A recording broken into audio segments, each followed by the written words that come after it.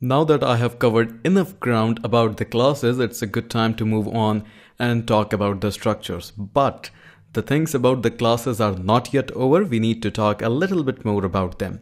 So how does a class look like? We all know that how we can define functions inside the class, outside the class, define some variables, or simply saying properties and methods. So this is how a typical class look like. But the big difference between the classes and structure is, first of all, surprisingly, all the variables or the data types that you have used, like for example, integers, booleans, strings, dictionaries, arrays, all of them are implemented as structures in the Swift. This is really a surprise point. And people coming from other languages will be saying, hey, strings are not classes out there in the Swift. What we are going to do that? But believe me, they are even more powerful in the Swift. Equivalent power for some other languages, and even in some of the language cases.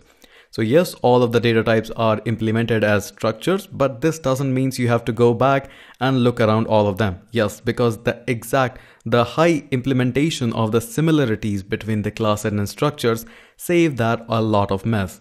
The important point that you should be taking care is that structures are passed by values and classes are passed by reference. And wherever you are coming from any language, it's a good chance that you might have already got this hurdle out there, and you might be thinking, what is about the function, what the value is being passed, and is there a change when we pass a value inside the function? The change is going to be remain there, or it's just on the go change. So for this, let's try an example out here. So we got a pass by value. Now, whenever you are defining a structure, that simply says that we have got a pass by value. That means the change that you have implemented is not going to be permanent out there. It's going to be momentarily change.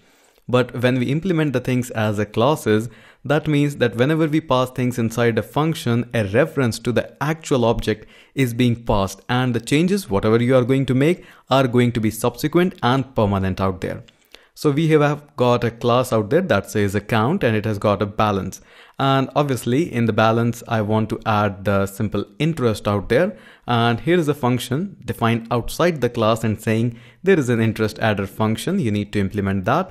And this interest adder function accepts an object from the account class and returns a data type of integer. Quite simple. And we can easily visualize that and can see that.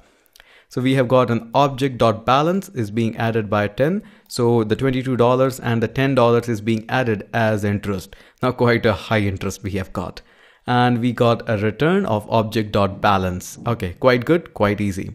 Now later on, we are creating a new variable from the, or simply saying new object from the class account. And we access the property of balance before accessing the function and after accessing the function. Now, it doesn't make sense right now. I know that. I understand that. But bear with me in a moment. And we got a balance that is 22. Now, we got an interest adder. It makes it 32 and the balance is 32. Quite obvious, quite good, but that is not the case of the structure. And since all the data type are being implemented as the structure, and if you don't create any classes out there, and whenever you pass any value inside the function, that means you are passing as an simple value. Okay, how to define a structure? The important question. Now just double click on the class and name it as struct, and that's it. That's what you have done. So that is why people like to compare the classes and structure, because they have got immense similarity out there. And you can see the only thing that got changed is in the result. Previously it was 32, but now it is 22. Now this is the reason why we say that whenever an object is being passed inside a function, and if it is a structure, everything is going to be passed as a copy, and whatever the change you make inside a copy, it is not going to affect the original value. Quite interesting out there. So we have done this, but apart from that, there is no change out there in the structure. We can use the same method or same syntax to create an object from the structure. We can have the dot property to access the properties and the methods and all of that, but there is a subsequent change. Let me show you that. Now, whenever you define a new object, let's define some new object. Let's just say it is some object. And this time I am defining an object from the structure class.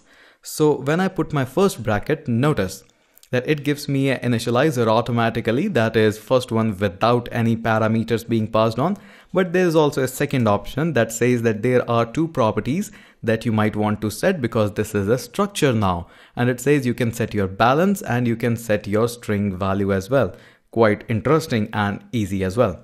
So this was all about the structure that we have. I know this is a bizarre example, but I wanted to prove my point about what we need to focus right now. Quite good, quite interesting, but that doesn't mean we have talked all about the structure and all about the classes. We have covered the enough ground about the classes and structure now that we can discuss about the properties, methods, and some related stuff. So let's go ahead and move on to that.